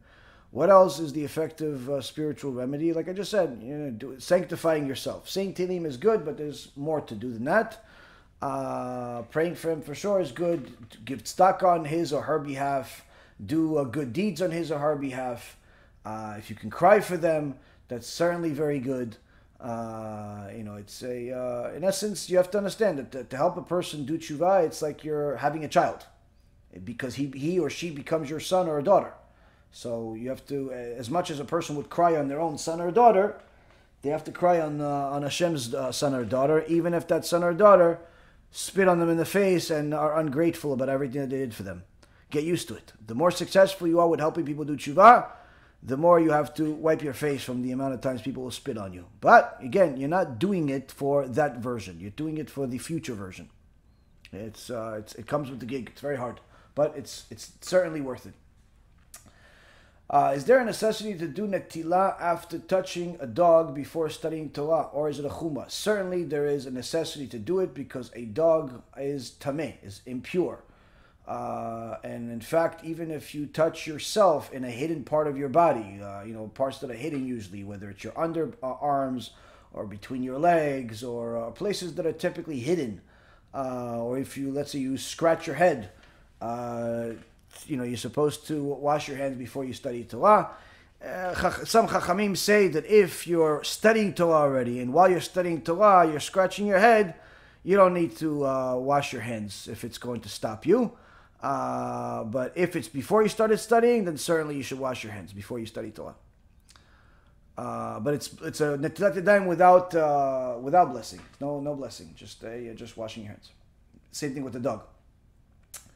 Next, are Yosef HaTzadik and Daniel the prophet any related in some way? I found a few interesting similarities in them both. Life stories such as becoming the king's counselor after interpreting his dreams. Are they related? Let me see. We have Shevet Yosef. Is Daniel one of the descendants of Yosef? I'm not sure if he's one of the. It's possible that Daniel. I don't know. I don't know if Daniel. I mean, Yosef obviously preceded him. I'm just not sure if Daniel came, which tribe Daniel came to. It's I never looked into it. So if I look into it and I see any connection, I'll tell you. But other than that, I don't know. Why did Hashem pick Bil'am as the prophet for the Goyim? He was obviously a Rasha. Why not pick a righteous goy like Job? Well, Job was a righteous person. But he wasn't in a position to be against the Torah, against representing the Goyim. He was a righteous goy, that represented it's righteousness. Not he didn't necessarily represent the people. The prophet Job was given a certain power that he chose to do bad things with it. Now, Job chose to do good things with it, but not he didn't necessarily have the merit to go and lead a whole people, and quite frankly, neither did Bilam. Bilam led himself. Job led himself, but Bilam, with him leading himself, he led himself in wickedness, and he tried to destroy the Jewish people. Whereas Job had a different role in life, and he had to, in essence, do tshuva for the mistakes that he made. I know that the Chachamim say that he was also the prophet Job, or was the reincarnation of Terach, the father of Avraham Avinu. So he had to do a different tikkun of when he served idols in his previous life. Even though Terach did tshuva, there's still idolatry on his record. So he had to be reincarnated and suffer tremendously in order to fix it. So he had to be reincarnated as Job. And there's a verse in the book of Job that is the exact verse that Terach says by Job, how he communicates with his wife, calling her a fool. So the point is that there's the same verse in both places, and from there the Chachamim, I believe it's the Arizal, learns that Job was the reincarnation of Terach. But again, he had a different tikkun in the world. Bilam had a certain power that he could have done a lot of good things with it, just like Esav had a certain power that he could have done a lot of good things with, and just like Cain could have done a lot of good things, but they chose bad. Hashem didn't necessarily make them bad by default. They chose bad. Technically, the Rav Kuli says that Esav was supposed to be a father of 6 out of the 12 tribes. Meaning that it was supposed to be 6 tribes coming from Esav and 6 tribes coming from Yaakov. But because Esav chose evil, he lost his right to lead 6 of the tribes. Instead, he led the nation of Edom, which is the enemy of Am Yisrael. But again, Hashem doesn't make a person evil by default. People choose evil, and then Hashem uses them for whatever they chose. So Bilam could have chosen to be good, and he could have been a similar story to Job, but he chose otherwise. Is it important to give money in certain increments, such as 18 to 26, or is it better to just give $19 to $27 respectively? Should people give as much as they can instead of picking arbitrary values? Yes, pick the highest amount that you could afford to give for the sake of Torah. That is certainly much more valuable for your neshama, and certainly for the sake of the Torah, than some strange number that people pick, whether it be 18 or 118 or 116 or all types of other mumbo-jumbo numbers that people create that treat tzedakah like it's the lotto, or it's bingo. It's you're always waiting. Sometimes when people have the auctions in the shul and people donate and say, 18, 36, 54, 72, 97, 108, 160. I'm waiting for somebody to say bingo. What are you guys picking? Just say a normal number. Say a normal number, 100, 200, 500, a million, whatever it is. Just say a normal number. There's no need for all of the lucky number nonsense. It doesn't have any value whatsoever. Certainly it's not a mitzvah, and quite frankly, I think it reminds people of bad things. But again, it's not forbidden, it's just stupid. Is Yoreh only a smicha for shchita, or is a general name for any smicha? No. Yoreh is a very high-level smicha. It's one of the highest that there is. There is a general smicha, is just a smicha to be a speaker, teacher, or rabbi of a shul that, quite frankly, doesn't even need a smicha. Anybody could get a regular smicha without much effort. But then there is a certain teaching regimen that a person has to learn in regards to certain smichot. Yoreh is very high level smicha There is which is one level below the Yedin Yedin. Yedin Yedin is Dayan. That's to be a Dayan. But I mean, it sounds like it's only one level, so it sounds like tomorrow you're going to be Dayan. No, it's it's another 10, 20 years of learning. But to get, just put it this way, to get Yoreh Yoreh, typically in a normal kollel, takes something like 8 to 12 years to get Yoreh Yoreh.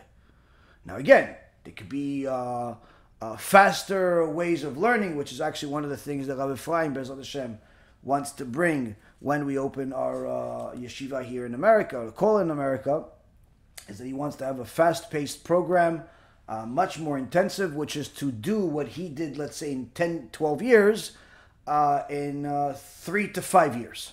So to get a Yoreh Yoreh within 3 to 5 years. Now this obviously is a lot more intensive. It's not easy, but nonetheless it's possible. He obviously already has a strategy, but typically to get a Yoreh Yoreh is something that takes somewhere around a decade.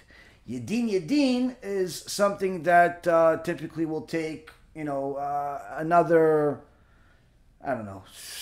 7 to 12 years. Again, depending on the level of commitment, as well as how much of a genius the person is, and so on. So,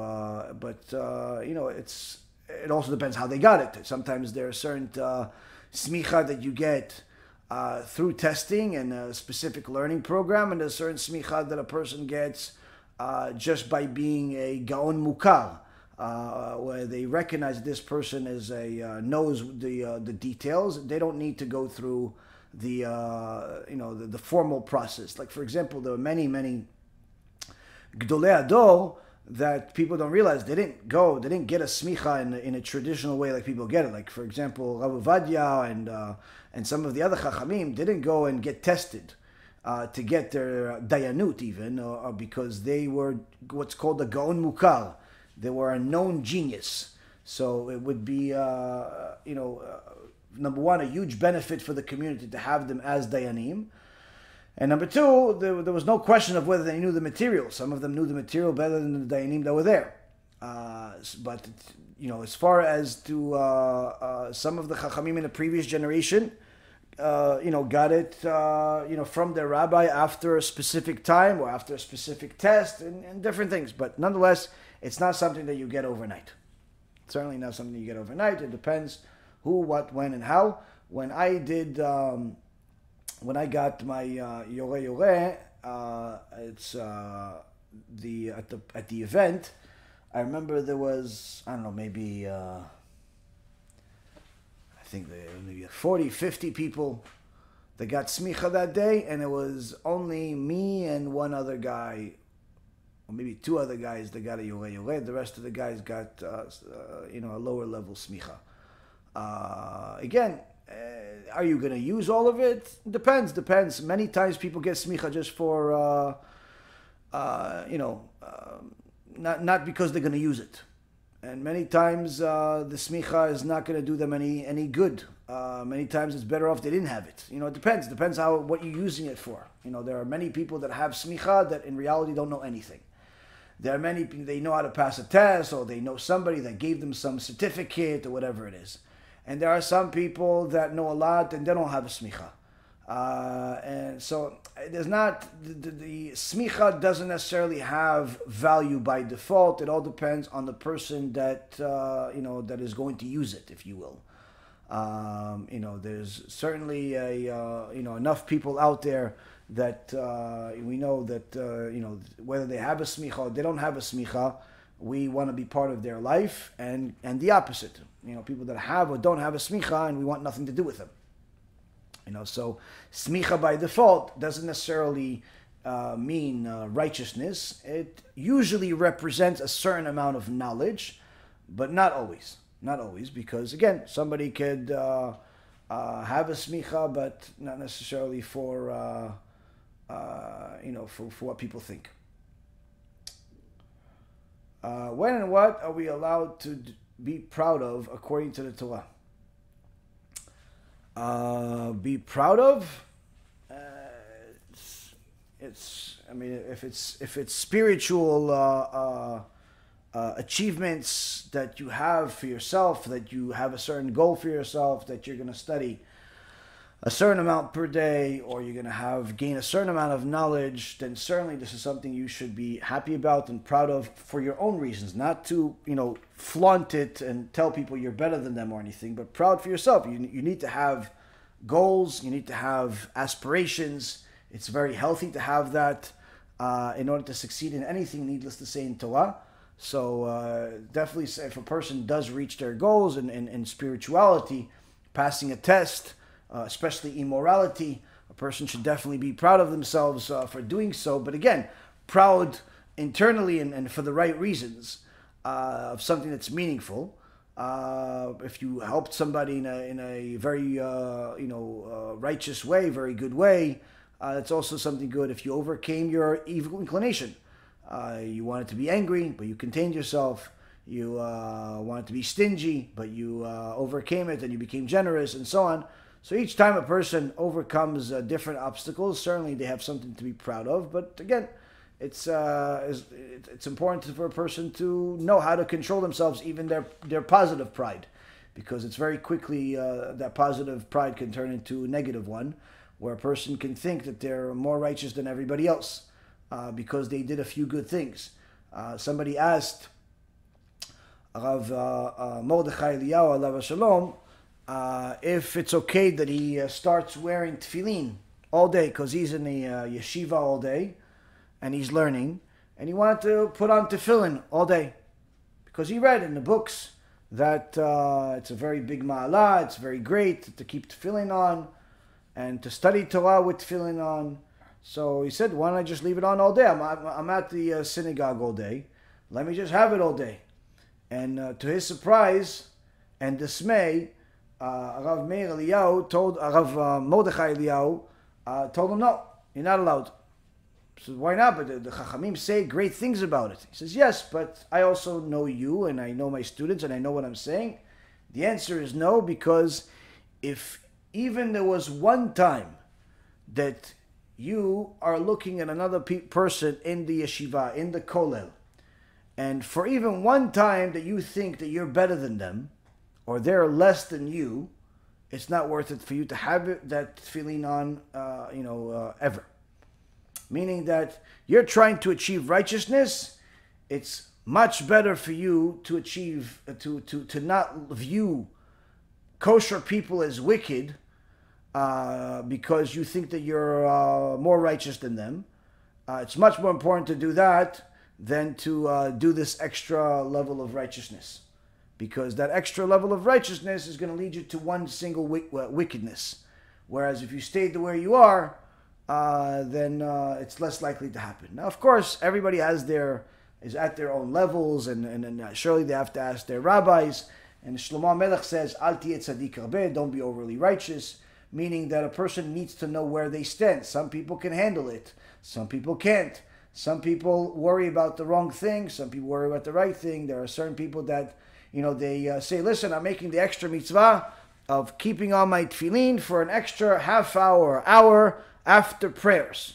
Now that may sound like a good thing, unless you see some of these people that have their tefillin on and they're having a phone call, they're eating, they're talking to people about things that are not relevant to the Torah, they're socializing. A person like that, it was better off he didn't put on tefillin at all than to do all of what he's doing sometimes. So again, a person needs to know that it's better doesn't always mean better for everybody, and more doesn't necessarily always mean more for everybody. Every case has to be reviewed, specifically. But again, if a person has overcome certain big tests, especially when it comes to character trait development, that is certainly something that they should be proud of. If a person studied and completed a certain amount of Torah that is more than what he's used to, then he needs to be, happy with himself. I don't know if I would necessarily call it pride, or proud of himself, but nonetheless, he should certainly be happy with himself. But make sure that happiness or that pride that a person has is motivating him to do more, rather than debilitating him to think that, to the point where he thinks he's doing enough. So the way you know whether pride is healthy or not is if it is motivating you to do more good, then it's healthy. If it's debilitating you, where it's simply telling you that you're doing good enough, then it's not a healthy pride, because that type of pride comes from arrogance. I wish I was the person I would have listened. These are my issues. I wish it was that person. I wish I was. Oh, okay. All of us have made mistakes in our life. Where we were is not necessarily important. It's important what we're doing today in order to make sure that tomorrow is better.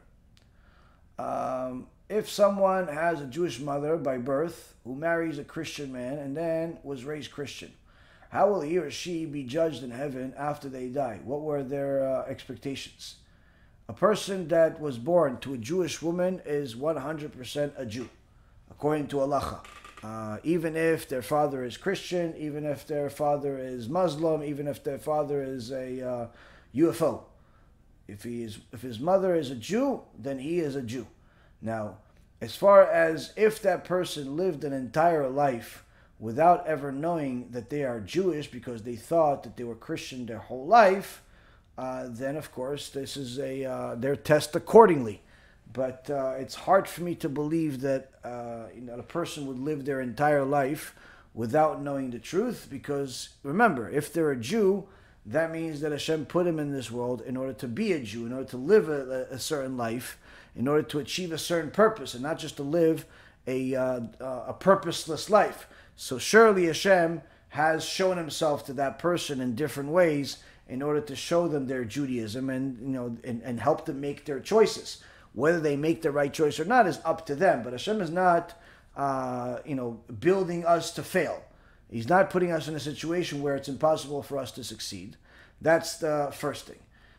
So surely all of us will get multiple, and in many cases countless opportunities to see the truth, and we have to make the choices accordingly. But a Jew is expected to fulfill the entire Torah. The second that Jew knows that he's Jewish and knows that Judaism involves, they know what Shabbat is, they know what tefillin are, they know the very basics of what things are. They don't need to know all the details, but they know what a Jew is, that a Jew goes to synagogue.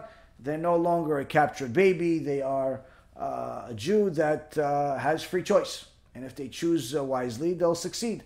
But to think that just because they had a bad past or they had a difficult upbringing, that's going to relieve them from responsibility, no.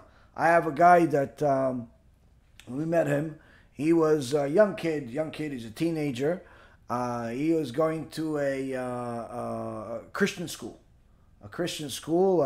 And his mom was Jewish, and his father is not only Christian, but he's an anti-Semitic Christian.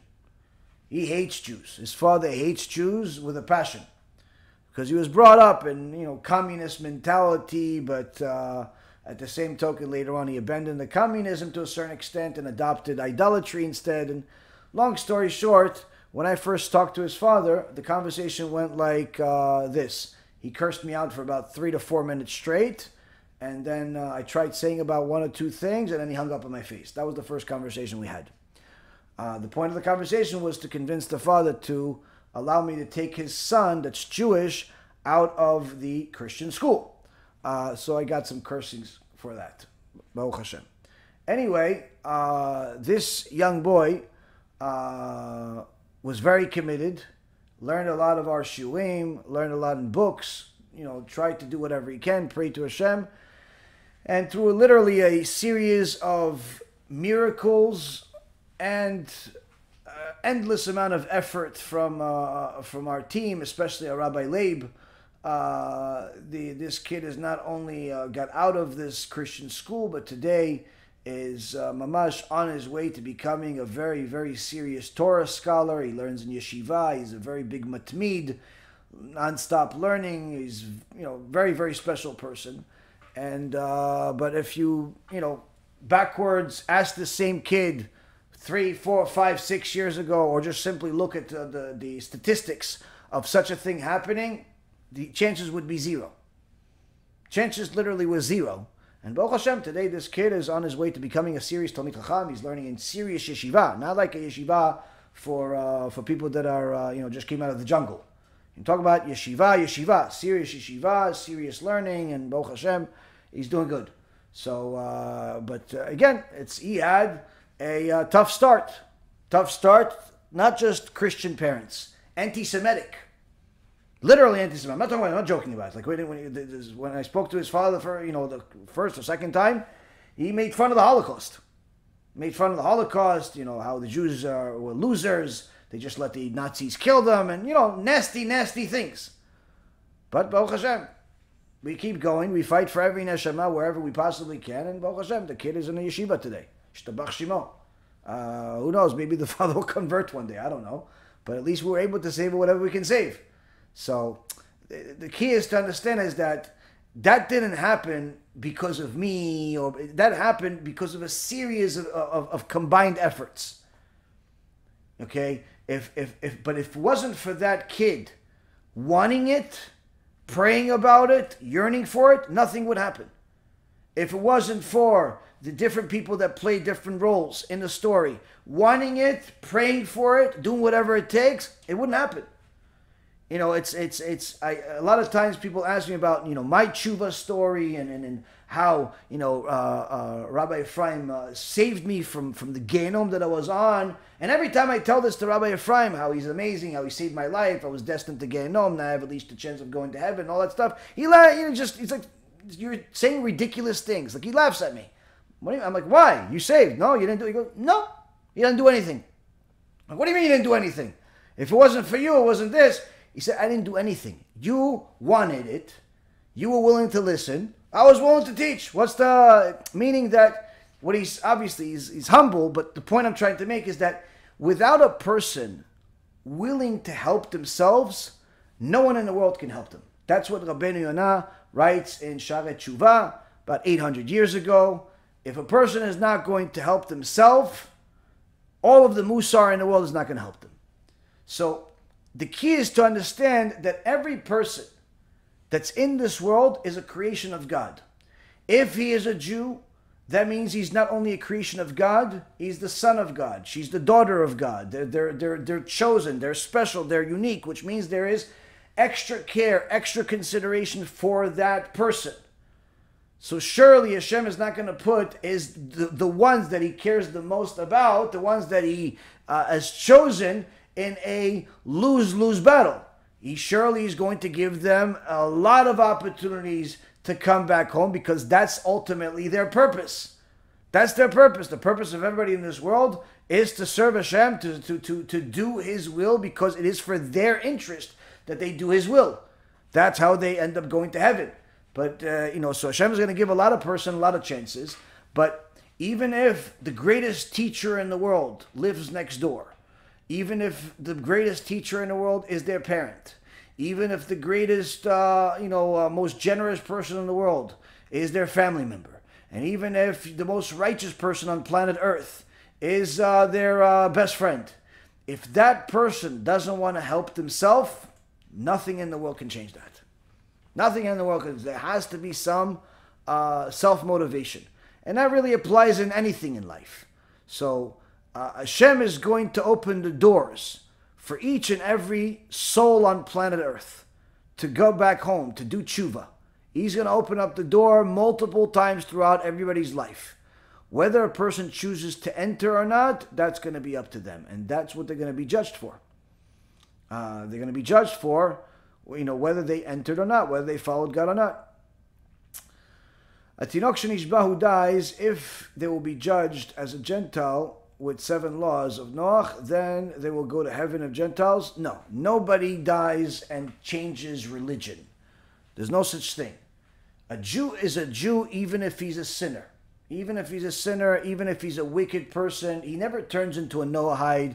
Even if he converts to Christianity, even if he doesn't keep anything, if he dies, even if he knows nothing, if he dies, he's judged as a Jew. He's never judged as a Noahide. He's not judged as a Gentile, he's judged as a Jew. And there is no such thing as a wicked person entering heaven. No such thing. It's and also, if a Jew is not observing the Torah, then certainly he's not observing the 7 Noahide laws either. Because the 7 Noahide laws are logical, and a Jew that's not observing the Torah is typically doing everything against logic. And it's so either way it wouldn't work, but still nobody changes from Jew to Noahide just because they didn't know anything. How important is to respect a rabbi? And what are the implications of not giving as much respect should be given to a rabbi? Well, I asked, I have a whole 2 shiurim about it last week. So I'll save you guys the time and myself the energy to going over it again. There's 2 lectures about it. I spoke about it in Stump the Rabbi last week, and I think I spoke about it in something else. One of the other lectures about the rabbi and the student of the rabbi. You can watch those lectures. It goes through an extensive list of sources of the importance of respecting rabbis. But the key is to know that the sages teach us the amount of fear you're supposed to have, awe you're supposed to have of your rabbi, is no less than you're supposed to have for God himself. So if that gives you an understanding, then that's something you can build on. Most people are not even willing to be afraid of their parents, needless to say their rabbi or anybody else. So, but for a person to really be righteous, they have to have fear of the rabbi and honor of the rabbi. That's very, very extensive. And it was worth it to go over those lectures that I did, because it goes through the halachot. It goes through the Rambam's halachot of the what a person is supposed to do with their rabbi, how they're supposed to feel, how they're supposed to behave, sit, stand, and so on and so forth. Do I offer Torah study online? Yes, this is it. If you meant, do I offer one-on-one, where people could, ask me questions and things like that online? No, I don't do that. I don't have that kind of time. What is a good source about Jethro's converting? I'm not really sure what that means. What's a good source about Jethro converting? But if you look at the Parashat Yitro, and you look at the commentary by Rashi, by the Ramban, both of them discuss the different times, the debate in regards to when Jethro, whether he stayed or he left. But needless to say, everybody knows that Jethro converted to Judaism, because it's also mentioned later on in the Tanakh that Jethro came back with all of the people that he brought with him from Midian, that he converted, and he was gifted this is after Moses' death. So he outlived Moses by many years, and he was gifted initially the city of Yitro, the city of Jethro, but then he didn't want to go there because it's like a resort. He wanted to go learn Torah, so they told him that he has to go to Midbar Yehuda, because that's where he could learn Torah, and he went there with all of his family. And Chachamim say that in the Gemara that they knew nothing when they came there. They were relatively ignorant because they didn't learn Torah for 40 years with the rest of Am Yisrael, but they studied in Midbar Yehuda and got to Ruach HaKodesh. They got to Ruach HaKodesh, so they're very holy people. Michael, it seems to be getting hotter every year. Is that part of the end of times? And how should a Jew handle extreme heat when in a sukkah? Is it getting hotter every year? Yeah, it probably is getting hotter every year. Is that part of the end of times? I mean, I know that the Gemara says that before Mashiach comes, or once Mashiach comes, Hashem is going to take out the sun out of its shell. This is actually from a source of David HaMelech in Tehillim. That's how he's going to punish the wicked people by burning them with the sun, and the righteous people will be healed by the sun. But as far as it getting hotter before Mashiach comes, I don't remember seeing a source that says it's actually going to get hotter before Mashiach comes, but it's possible. A lot of things are going to change. Nature is going to change. There's going to be earthquakes. There's going to be all types of things, but I wouldn't worry so much about climate change and, there's a lot of false news in that world. In regards to how does a person deal with hot sukkah, This is a battle that I've been fighting for many years, of trying to fight the heat of Florida's Gehenom every year during Sukkot, and we're getting better at it every year. But it's it's not a perfect solution yet. The solution is have a bunch of air conditioners connected to your sukkah. Depending on the size of the sukkah, but this is the time that you need preparation ahead of time, and you need to also not worry about money, because whether it's the electric bill or it's the air conditioners themselves, the way to make the sukkah comfortable in the way that we are used to living in society today requires an air conditioner. In other parts of the world and other types of lives and climates, not everybody has that, but I know that for us, if we don't have an air conditioner in a sukkah, it's unbearable. And even when we do have an air conditioner in a sukkah, if it's not connected right, or if the tube is not sticking out, all types of other things that go along with it, it's very hard to be in a sukkah. It's very hard. So a person needs to do everything they possibly can to build a sukkah in such a fashion that they want to live there. They want to live there because that's really what it's supposed to be. The sukkah is supposed to be a place that is a replacement for your house. If you would do it for your house that you live in the rest of the year, you should be able to do it for your sukkah. And there are very serious people that literally move their entire living room into their sukkah. They have real furniture, real bedroom. I've even seen real sinks and a lot of refrigerators. Some serious people, they do amazing things with their sukkah.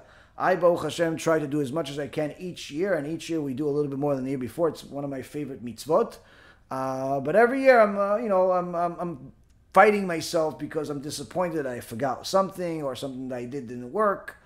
I'm already thinking about it now. So yeah, it's last year we had, I think, 4 air conditioners in the sukkah. And I still wasn't like 100% content because it wasn't like I wanted to. It was the best year ever, Baruch Hashem, but this year we're going to do better. BeEzrat HaShem. All right, thank you very much for learning with me. Ashrechem v'ashrei chelkechem. We will have, BeEzrat Hashem, a Hebrew shiur later tonight. So for those of you that speak Hebrew, stay tuned. We'll have a Hebrew shiur posted, I guess several hours from now. But it'll be on our channels and Hebrew channel and so on. Those of you that want to buy the raffle ticket, to get potential the USBs and also the ticket and so on, you're running out of time because once it's done, it's done. The event is next week. So try to do whatever you can. Either way. There's a last bonus that I wanted to say.